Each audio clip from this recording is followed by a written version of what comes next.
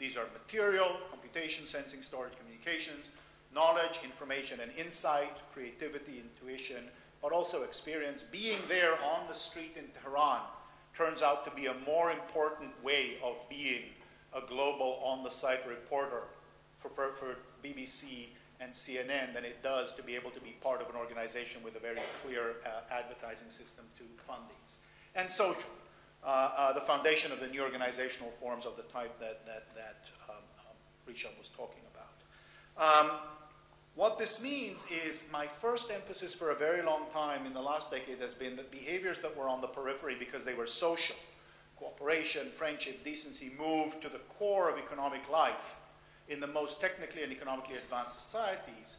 But I think the other thing that needs to be recognized is that low-cost innovation, experimentation, rapid deployment, and cheap failure make market innovation faster and more diverse. And again, I'll just tell an anecdote from this morning as we were, Rishabh was standing and over coffee and talking to the vice president and describing the experience as an entrepreneur. I'm sorry if I'll tell your story, but it's your story and at least I'm telling it about you. The sense of what it means to be bankrupt in Silicon Valley versus the sense of what it means to be bankrupt in Europe, in terms of, is this experience one of several that's on the way to being fantastic as opposed to you're a failure, I never want to see you again.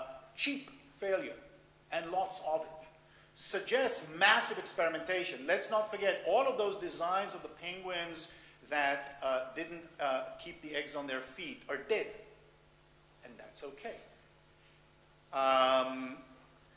Essentially, what we're seeing with the network information economy is a destabilization of the second industrial divide towards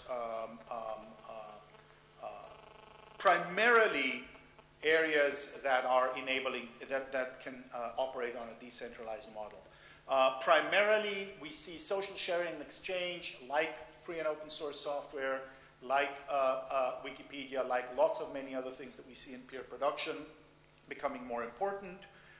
We see edge entrepreneurs in collaboration. We begin today, one of my, a few of my former students were one of the companies that they founded was Cultura, where a C-level early stage person was for community.